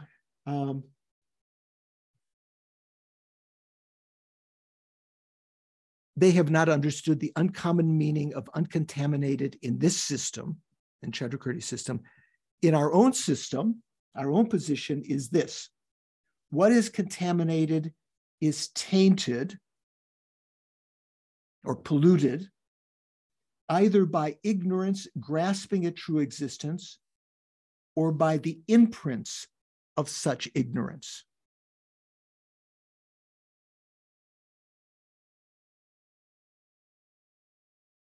Contaminated, uncontaminated. Our own position is this: what is contaminated is tainted either by ignorance grasping at true existence or by the imprints of such ignorance. So that implies you don't say that outer phenomena are contaminated. Only minds are contaminated or uncontaminated. It only applies to minds, right? You wouldn't say the Buddha's body is contaminated, as the Abhidharma Kosha, as the Vaibhashikas say. The gnosis free of such taint is uncontaminated. So that means in meditative equipoise, realizing emptiness directly, you have no ignorance grasping at true existence. The ignorance is gone because you have the wisdom realizing emptiness, right? So that's exactly opposite of grasping to true existence. And you don't even, at that point, the imprints of that ignorance is not manifest. So that is an uncontaminated mind. this is as stated in Chandrakirti's clear words, the prasana pada, or clearly worded. You can translate prasana pada as clearly worded. The one author who has translated that, the first chapter of that text, Anne MacDonald. You can find this, maybe a PDF of this or this text. She translated prasana pada as in clear words. I like that, you say, please explain to me in clear words, right? So prasana pada, or explain to me like I'm a 6-year-old or a 5-year-old or something like that. So the way that Chimpa translates this, I think, is incorrect. And the way that Jeffrey has it is correct. And it's verified by the Tibetan and by Anne MacDonald's translation. Anyway, Jimpa says, from the perspective of the nature that is the object of uncontaminated gnosis, free of the obscuring cataract of ignorance, and then he has in parentheses, brackets, things do not exist. So Jeffrey has it this way. He says, this quotation from Prasana Pada, not from the viewpoint. So the not is taken at the beginning of the sentence, where Thupten Chimpa has it at the end of the sentence, but he has it in brackets, but it's part of the sentence. It's not talking about things do not exist. It says, not from the viewpoint of the nature of the objects of uncontaminated wisdom in those free from the obscurations of ignorance, or as Chimpa says, cataract of ignorance. So sometimes you see in the text talking about the cataract of ignorance. Have you run across that before in some texts? You seen that? Snehi's nodding. Mikhail? Yeah. Stephen? Yeah. Stephen, have you run across that term, the cataract of ignorance? Yes, I have, Venerable George. Okay. And I've also heard it described as sort of, I guess, something falling in front of the eyes. Yeah. So there's a little bit of sort of misinterpretation here. The Sanskrit and Tibetan term doesn't mean cataract. Cataract, like I had cataract surgery. They take off the lens off of your eye that has been occluded by, various substances so that you can't see as well. This is referring to a problem with the eyes, sometimes associated with what we call, what do we call them? Fallers? Not fallers. What are they called? Floaters. Floaters. Right. So you know what floaters are? Richard, do you know what floaters are? Yeah, I've got them. Yeah. You got them, don't they? Yeah, I got it too. It looks like there's something floating around. We all have them. We all have, yeah. So, at any rate, so Anne MacDonald translates this in this way. In this regard, the rising and so forth, asserted for dependent arising,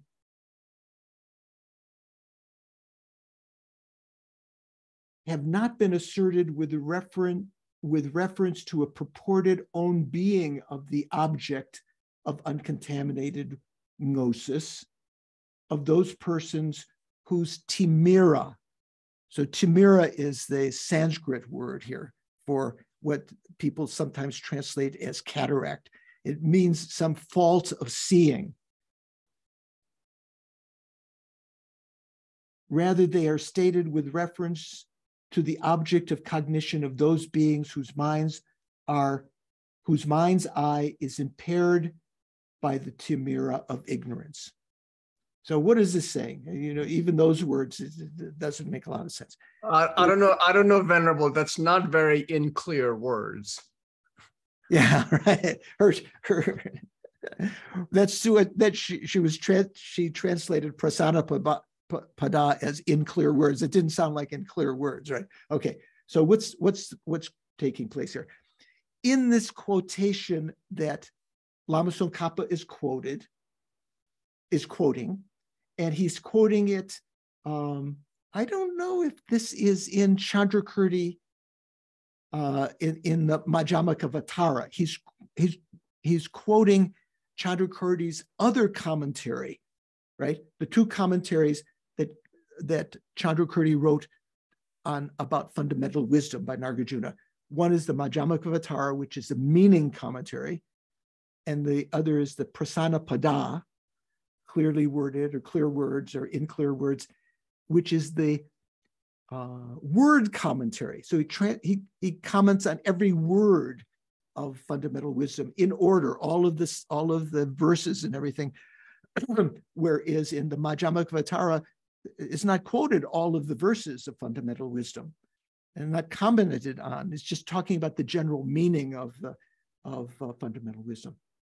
So in Chandrakirti's Prasana Pada, it says, or I'll read what Jeffrey says here. Not from the viewpoint of the nature of objects, of uncontaminated wisdom, in those free from the obscurations or the tumura of ignorance. So what is this talking about? The quotation I read from Anne McDonald's translation was giving the context. Sometimes I found over the years in translating and trying to understand these texts, if some quotation is given, it's worthwhile going back to find that quotation in context and see what was talked about just before that, to see what it's talking about. So this is not from the perspective of the nature of the object. What is not? So Anne McDonald's is giving in that you can find pages 159 to 160, if you happen to be able to get that book. This is her translation of the first chapter of Prasana Pada, which is incredible. We don't have anything as clear. She says, in this regard, so what was being talked about in just before this quotation was talking about the rising and so forth asserted for dependent arising. So it's talking about dependent arisings. That means conventional, dependent, all phenomena are dependent arisings, but also conventional phenomena, because all phenomena are dependent arisings, conventional phenomena are dependent arisings. So they rise and they fall and so forth. Those statements about dependent arisings have not been asserted with reference to a theoretical, a purported svabhava, nature, inherent existence of uncontaminated gnosis, of those persons whose timira, if you want to say cataract or obscuration of ignorance, has vanished. Rather, they are stated with reference to the object of cognition of those beings whose mind's eyes are impaired by the timira of ignorance. So even that is not so clear. From the perspective, so this quotation is saying, not from the viewpoint of the nature of objects of uncontaminated wisdom, in those free from the obscurations of ignorance. So what he's talking about here is the meaning of uncontaminated, what uncontaminated means. It doesn't mean, as in the Abhidharma Kosha, that which is conducive to the generation of delusions and so forth, so that even the Buddha's body would be contaminated. Uncontaminated means from the perspective of the object, from the perspective of the nature of uncontaminated gnosis. So we should put the word not at the beginning. Not from the perspective of the nature that is the object of uncontaminated gnosis, free of the obscuring cataract of ignorance. So what he was talking about there, what Chandrakirti was talking about in context, he was talking about dependent arisings, the conventional phenomena. He's saying they are being posited not from the perspective of the nature that is the object of uncontaminated gnosis, free of ignorance. So they are not being posited, ordinary phenomena are not being posited from the point of view of uncontaminated gnosis, meditative equipoise on emptiness.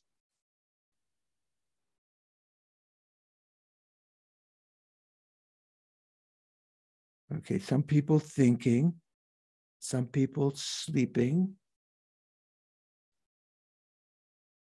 Kristen, what are you thinking? No, okay, that's good. I know that's there's an famous emoji like that. I don't know. Right? So, what this is saying? So it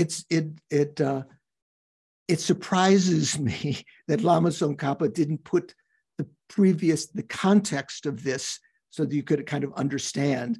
But anyway, just 1 minute, Shanga. Until the attainment of the Buddha's ground, the only mental state not tainted or polluted by imprints of ignorance is the non-conceptual gnosis of an Arya, the direct realization of emptiness of an Arya being in meditative equipoise. That's the only mental state not tainted by the imprints of ignorance. And the Buddha state, all the Buddha state, none of the Buddha's mind states, mental states, are polluted by the imprints of ignorance. But for the ordinary, until that ground, until achieving enlightenment, the only mental state not polluted by imprints of ignorance is the non-conceptual gnosis of an Arya in meditative equipoise. Such gnosis comes about only intermittently, or as Jeffrey says, alternately, for when Aryas arise from their meditative equipoise, their mental states once again are tainted by the imprints of ignorance. That means, what are those imprints of ignorance? So there are seeds of ignorance and there are imprints of ignorance, right? Do you know the difference? Ron, do you know the difference between seeds of ignorance and imprints of ignorance? Yeah, I do, but I wouldn't be able to articulate it. Yeah. Okay, I thought you were going to say I don't want to say right now in this company. So, that too. So seeds of ignorance are what give rise to ignorance, or say seeds of anger are what we have. We say sabon in Tibetan. If you have the seed of anger in your mind, when you encounter the right circumstances of someone giving you a hard time, anger can rise. That's called the seeds of ignorance. Imprints of ignorance are deeper. Imprints of ignorance is, even if you were to eliminate the seeds of ignorance, you still have imprints of those, and you still have imprints of that. So the imprints of ignorance is what cause the appearance of true existence. The imprints of ignorance are what we call the obstructions to, among the obstructions to omniscience. There are many obstructions to omniscience. Remember we talked about different things, the obstructions to liberation, which are what? Nadine, do you know the obstructions to liberation? There are cognitive obstructions, and the other one more like emotional, I'm not sure. Okay, Liberation. So obstructions to liberation, we say intellectually formed, maybe you say emotional, and innate. So those, in general, what are they? What are the obstructions to liberation? You remember? No, ignorance, ignorance about how things exist. So not only ignorance, all of the delusions, so all the kleshas and the seeds of those are called the obstructions to liberation. So once you've achieved nirvana or liberation, you've eliminated all of the klesha and their seeds. So, you know, right now you might have some klesha in your mind, but all the rest of the klesha are still present in the form of potentiality, in the form of seeds, right? So once you've meditated on emptiness and achieved nirvana, you've eliminated all of the klesha and the seeds of klesha. But you haven't eliminated the imprints of the klesha, or the imprints, or you say the imprints of the seeds. The imprints are something much more subtle, like the example of, you know, famous example, if you have a bowl in which you're mixing up garlic, you know, crushing it for some nice Italian sauce. And afterwards you clean out all of the garlic and you even wash it out. If you smell that bowl later, it may still smell garlicky, right? There's some imprint sort of into the stone bowl or the ceramic bowl of that. So the imprints of ignorance, the imprints of the delusions in general, but the imprints of ignorance are what cause the appearance of inherent existence. I think I might have misspoken earlier. So a person on the 8th, 9th, and 10th bhumis, they still have the imprints of grasping the true existence. They have eliminated all the seeds. They've eliminated the grasping and the seeds of the grasping. So the grasping won't occur, but there's still that smell or that imprint of that grasping that causes phenomena to appear as inherently existent when they're not in meditative equipoise on emptiness. So until the attainment of the Buddha's ground, the only mental state not tainted by the imprints of ignorance is the non-conceptual gnosis of an Arya in meditative equipoise. Such gnosis comes about only intermittently or alternately, for when an Arya arises from their meditative equipoise, when Aryas arise from the meditative equipoise. So this includes the impure grounds, the 1 through 7, and 8, 9, and 10, the pure grounds. When they arise from their meditative equipoise, their mental states are once again tainted by the imprints of ignorance. So on the first 7 bhumis, your mind is polluted or tainted by the seeds and the imprints. And on the 8th, 9th, and 10th bhumis, your mind is not, you know, because you've already eliminated the delusions and their seeds, they're not polluted or, what did he call here? You know, tainted by the seeds of the delusions, but they're still tainted by the imprints of the delusions, by the imprint of ignorance. The taint or pollution of ignorance exists up until the 7th ground. That means the taint of ignorance. That means the actual delusion, the klesha. The taint of ignorance exists up until the 7th ground. The stain of ignorance, this is the taint of ignorance. That means that, you know, the pollution that is polluting your mind of ignorance itself and its seeds exists through the 7th ground. The stain of ignorance, the imprint of ignorance, itself disappears for those on the 8th ground and up, as well as on the stain of ignorance. No, that's not right. Not the imprint of ignorance, the stain of ignorance. That must mean the, how does Jeffrey say here? Jeffrey says, up to and on the 7th ground, pollution can occur through ignorance, right? However, for bodhisattvas on the 8th ground, as well as for hearer and solitary realizer foe destroyers, polluting ignorance has been extinguished, as well as the seeds of that.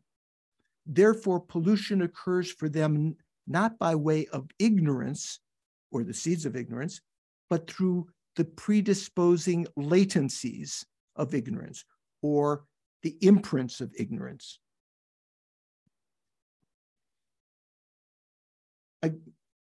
I know I'm over. Again, when the commentary refers to the 1st ground as that which bears the name of non-dual wisdom, it's saying that the gnosis is free from dualistically perceiving subject and object as separate from each other. It is not referring merely to a gnosis free of the 2 extremes. Okay, so we're going to stop there. That's where we're going to begin again next time, okay? Highlight, okay, so I know that's right. So, confusing class today. Anyone have any question that they can articulate? Would you mind at the beginning of next session just reviewing this last paragraph or 2, please? Yes, of course. I try to do that. Yeah. My caffeine has begun to wear off. Okay, yeah, mine too. Yeah. So, what do I want to do here? Okay. So this is a little bit complicated, and if you happen to have access, if you're interested in going to more detail, you can look for Anne MacDonald's translation. It's volume 2. Volume 1 was her, what is called a critical edition of the Prasanapada, I think both in Sanskrit and Tibetan. And the 2nd volume was her translation of the 1st chapter. That can help, but that gives a little, so what it's talking about, when we talked about uncontaminated here, uncontaminated gnosis, that means that's not contaminated by the seeds or imprints of ignorance. That only occurs for people who are not Buddha in the meditative equipoise that directly realizing emptiness. Shanka, you have a thought? Oh, Sean asked, what is her name again? What did I say?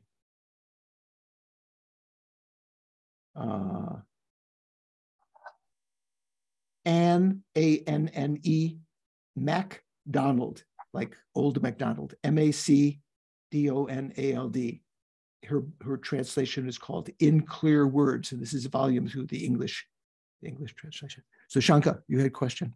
Yeah, you can download it from JSTOR. But in any case, what I was going to ask is, so in this paragraph where we had the term, so it said the taint of ignorance exists up to until the 7th ground.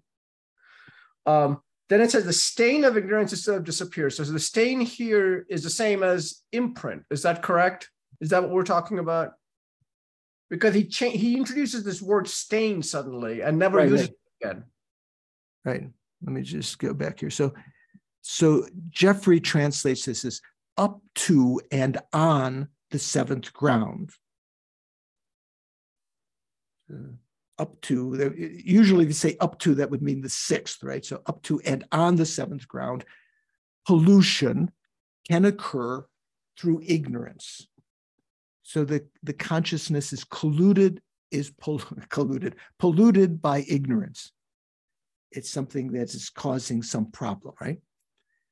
And it's also polluted by the seeds of ignorance, the sabon. Mm-hmm. However, for bodhisattvas on the 8th ground, right, as well as for hearer and solitary realizer arhats, polluting ignorance has been extinguished, and therefore, whatever pollution that still is there occurs for them not by way of ignorance or the seeds of ignorance, but through the imprints, Jeffrey says, predisposing latencies of ignorance. So this is in Tibetan what we call bakchak. So there are sabon and bakchak, the seeds and the imprints.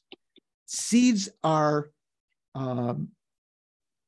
ready to give rise to the delusion, the seeds of anger, the seeds of attachment, and so forth. Even when you've eliminated the seeds, there's still that smell, that imprint of attachment and anger and ignorance and so forth within your mind. It doesn't cause the delusions to rise, but it contributes to the obstructions to omniscience, because one of the things that those imprints of ignorance cause is the appearance to you of inherent existence. Okay, thank you. Yeah. Okay. So Rachel looks suitably wise. Or is that a photo? Oh, no, okay. I thought that was a photo from it. That's it. Okay, you're actually. Diana, everything okay? Okay. Karen? David? Okay. Don, any questions? No. He once told me, George, it's clear, intuitive, clear to even the simplest mind. Oh, yeah, you remember. I think that was, I was mentioning to Doris Tatri the other day that when I was at university, Amar Bose was one of my my professors, and the guy who made Bose speakers and everything like that. There was another teacher who was who taught physics, and he used that phrase that Don remembers. I think he must remember from me mentioning it before. He'd write this long thing on the blackboard. He said, intuitively obvious to the most casual observer. As if you weren't humiliated enough not following everything. It should be intuitively obvious to the most casual observer. So, okay, enough. So, Snehi, I think you're now in charge. Would you put up the prayers, dedication prayers? Okay.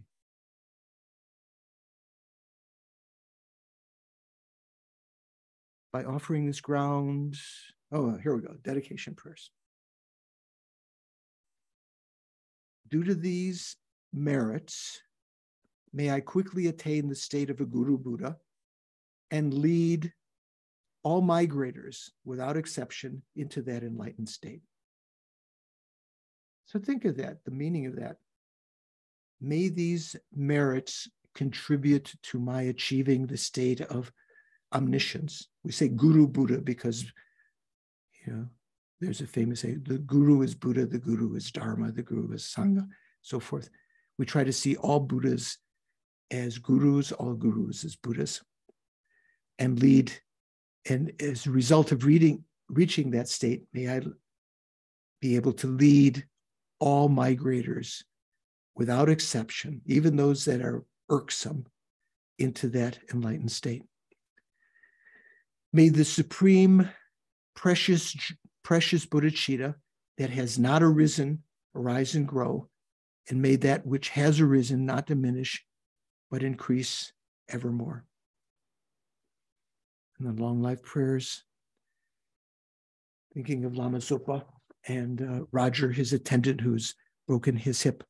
You who hold the Muni's moral code, serving as the bountiful bearer of all, sustaining, preserving, and spreading Manjunath's victorious doctrine, masterfully accomplishing magnificent prayers through honoring the three jewels, savior of myself and others, your disciples.